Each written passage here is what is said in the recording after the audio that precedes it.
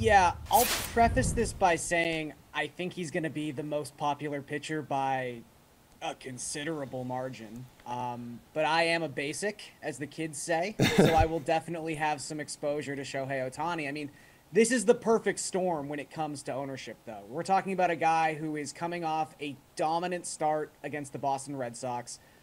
Ohtani, for whatever reason, is always disrespected by the algorithm when he's a pitcher. He comes into this game with a 1.52 FIP and a 38% strikeout rate, and he's less than 9K. That is absolutely insane. So he's too cheap, he's on a hot streak, and the team he's facing got no hit last night. So, again, Ohtani's going to be the chalk of all chalk. So maybe this would be a time to, like, pivot to even Shane McClanahan, who's been just as good so far this season, but people are now a little bit afraid of this Los Angeles Angels lineup. So I would have exposure to both, but I just don't see how you avoid Ohtani completely, even knowing his ownership is going to be 50 or 60% tonight. All right, there are 7 games on the main slate, Friar. Who is your pitcher? $8,500 or more. Looks like you have about 6 dudes to choose from.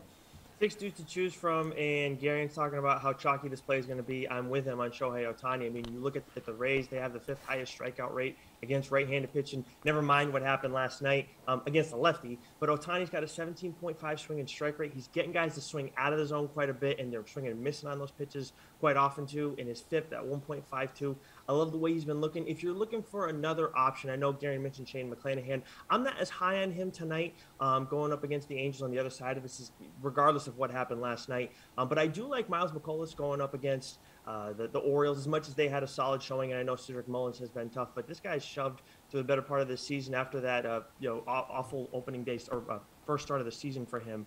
But I think Ohtani is definitely the way to go tonight, but if you want someone else on that high price range, McCollum is my guy.